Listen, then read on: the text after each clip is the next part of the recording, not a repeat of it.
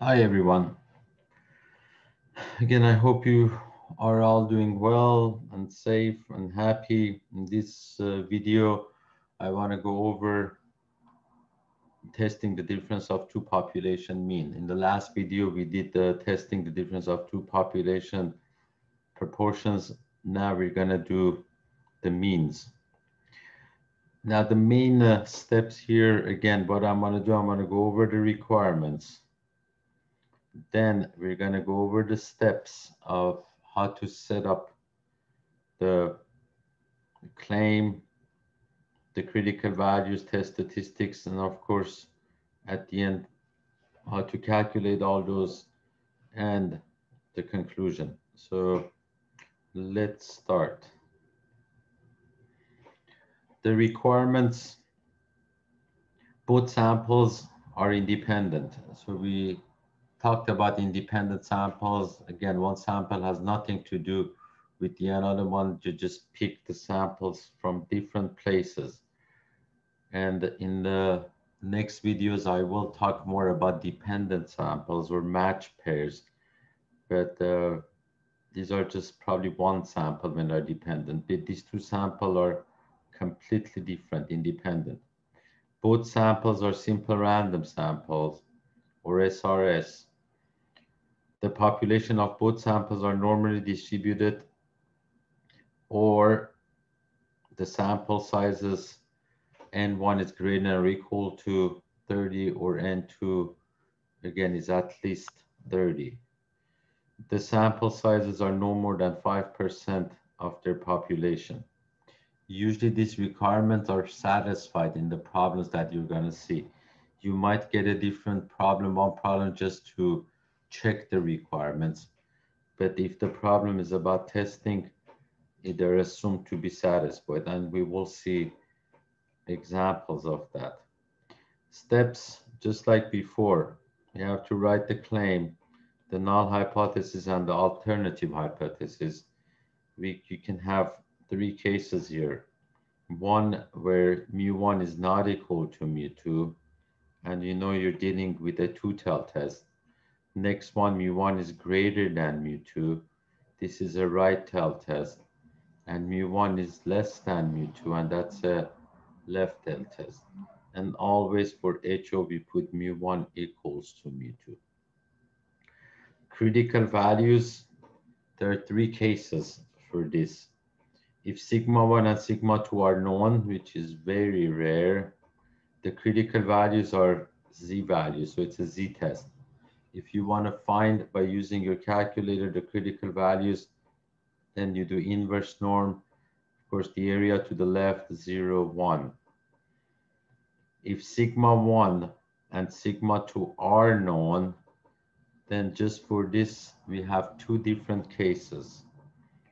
One case is assumed that sigma 1 equals to sigma 2, or we say population standard deviations are equal. Note, this happens when both samples are drawn from the same population. If you draw the sample from the same population, so you assume that the population standard deviations are equal. The critical value or values in this case are t values. So to find them, you use inverse t, area, and degrees of freedom. What are the degrees of freedom? Is n1 plus n2 minus 2. Or you can use this formula, which again, it's rarely used to find the degrees of freedom. The calculator might do that. And I just put the note here, just use that one, and that's good enough. Case 2 or case B, if sigma 1 is not equal to sigma 2, that means population standard deviations are not the same. This is the most common one. And just remember, if the problem does not mention that they're equal, just know you're dealing with this case. So you assume they're not equal. Always, again, for this one, it's also a t-test. And if you use the calculator, you do use inverse t, and you put the area and degrees of freedom. In this case, one more time, if sigma 1 is not equal to sigma 2, the degrees of freedom are different. You pick the smaller of n1 minus 1 or n2 minus 1. So the other one, remember, for the first case, it was n1 plus n2 minus 2. But for this one, is smaller of n1 minus 1 or n2 minus 1. Test statistics, obviously, we're going to have 3 cases, the same as the critical values. If sigma 1 and sigma 2 are known, it's a z-test. So the formula for the test statistics is a z-value. It's x bar 1 minus x bar 2 minus mu1 minus mu2 over square root of sigma 1 squared over n1 plus sigma 2 squared over n2. This is always 0. So sigma 1 minus sigma 2 equals to 0. It's assumed in HO, because we write in HO sigma 1, I'm sorry, it's mu1. Mu1 minus mu2 is always equal to 0, because in HO we assume that mu1 equals to mu2. With calculator, again, you can go to stat, highlight test, and go to number 3, which is 2 sample z-test. If sigma 1 and sigma 2 are not known, just for that we have 2 cases, just like the critical values. So you assume sigma 1 equals to sigma 2. We know it's a t-test, and that's the formula for the test statistics. This is always assumed to be 0. Mu1 minus mu2 is 0. It's assumed in HO. Be careful here, we have an S sub P. This is brand new and it's called pooled sample variance. That's how you calculate it. N1 minus 1 times S squared plus N2 minus 1 times S squared over N1 minus 1 plus N2 minus 1. The degrees of freedom, again, that's a note we saw when we were doing the critical values, N1 plus N2 minus 2. To do this with the calculator is much better and much faster. You go to stat test, scroll down to number 4, 2 sample t-test again. Then you're going to see at some point the calculator is going to say pooled. If you're using the pooled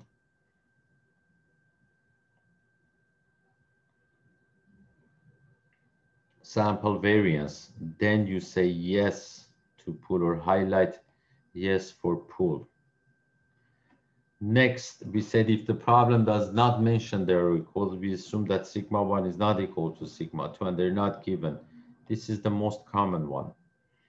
So the test statistics for that, t equals to x bar 1 minus x bar 2 minus mu1 minus mu2, always 0, because it's assumed in HO, over square root of s1 squared over n2 plus square root of s sub 2 squared over n2. And that was n2, I think n1, I said n2. Calculator, stat, test, scroll down to number 4, again is sample, 2 sample t-test. However, here for pooled, you say no. So highlight no for pool. Conclusion, same as before, if the test statistics falls in the shaded region or p-value is less than alpha, you say reject HO. Put a little example here. This is the test statistics, p-value is that little area that's less than alpha, which is that area, so reject HO. If test statistics falls in the non-shaded area or p-value is greater than alpha, which is right here, and p-value is that pink area which is greater than that the violet area, so you say fail to reject HO. And of course, last step you do the final conclusion, which is enough evidence to support the original claim or not enough evidence to support the original claim. Let's go over this example. Test indicated claim about means of 2 populations. Assume that the 2 samples are independent and they have been randomly selected. So again, the requirements are given here. And the problem does not mention if sigma 1 equals to sigma 2. So we assume they're not equal. let's see what the problem says. Two types of flares are tested for their burning times, and sample results are given below. So we have brand X and brand Y, and these are the uh, statistics, the sample statistics, uh, especially these two. Refer to the sample data to test the claim that the two population have equal means, and use alpha equals to 0.05, and that's the significance level. So let's see how we can do that. So what I did, I put the givens, but instead of putting X and Y, I just called them 1 and 2 because it's just easier to use the formula and the calculator. And 1 is 35, X bar 1 is 19.4, and S1 is 1.4. N2 is 40, X bar 2 is 15.1, and S2 is 0.8. Alpha equals to 0.05. The degrees of freedom, again, since we assumed sigma 1 is not equal to sigma 1, you pick the smaller of n1 minus 1 or n2 minus 1. In this case, it's going to be 35 minus 1, which is 34. The claim, they have equal means.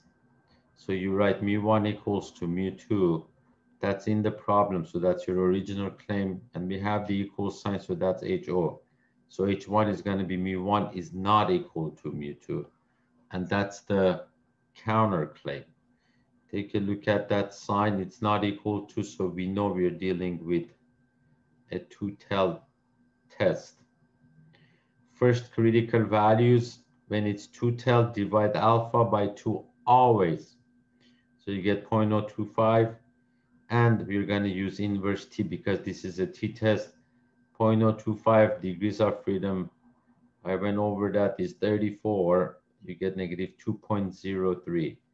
So on the left side, you write negative 2.03, and on the right side, you write positive 2.03. Test statistics.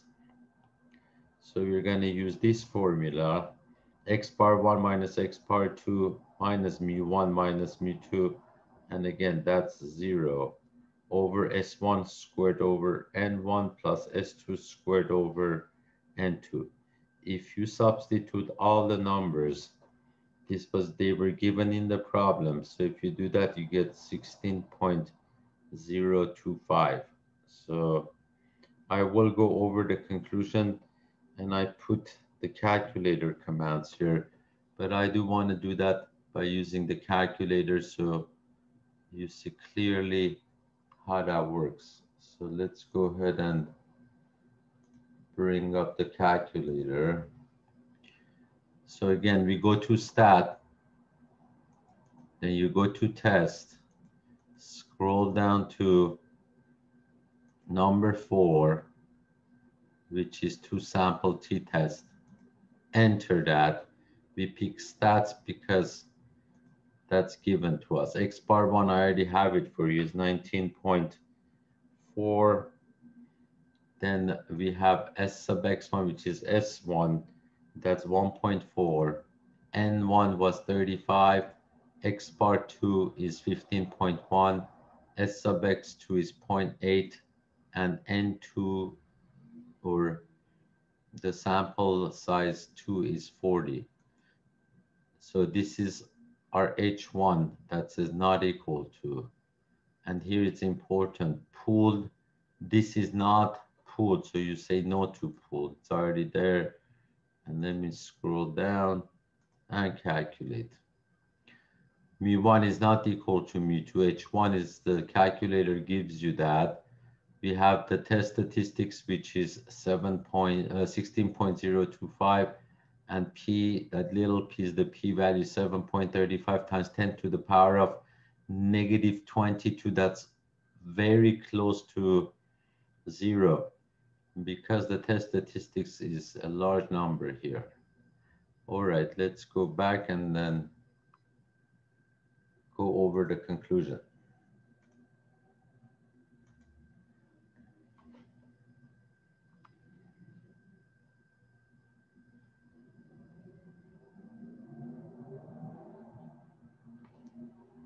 So the conclusion, I just have it here, close the claim and the drawing. The test statistics, we found out to be 16.025, so it's in the shaded region. First conclusion, we say reject HO. And again, this is the p-value, which is very small and much smaller than alpha here. So reject HO. Once you make the first conclusion, you go to your claims, write reject next to HO because we rejected it, and write accept next to H1 because if we reject HO, that means we accept H1. Then look for OC, or the original claim. OC is right here, and next to that it says reject. If I'm rejecting the original claim, that means we don't have enough evidence to support it. So you write not enough evidence to support the original claim. So we don't have enough evidence to support that the mean of these two types of flares is the same for the population. And I think that's it for this video. Please watch this 2, 3, or 4, 5 times, and you will be able to finish the homework on this. Thank you, and I will see you all very soon. Have a great day.